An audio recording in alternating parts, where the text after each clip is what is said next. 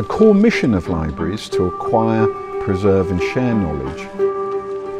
That hasn't changed in millennia. What has changed is the tools which librarians and archivists use to fulfill those three key elements of our mission.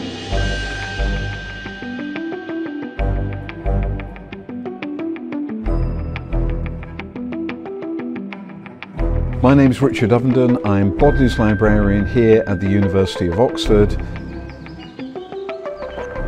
Ever since I've been a librarian, the idea that the profession is outdated and is going to become superseded by technology has been something that's been put to me. So here, 40 years on, I'm still working in libraries. We still employ a lot of librarians and they're just as busy as they ever were. But the work that they do has been changing.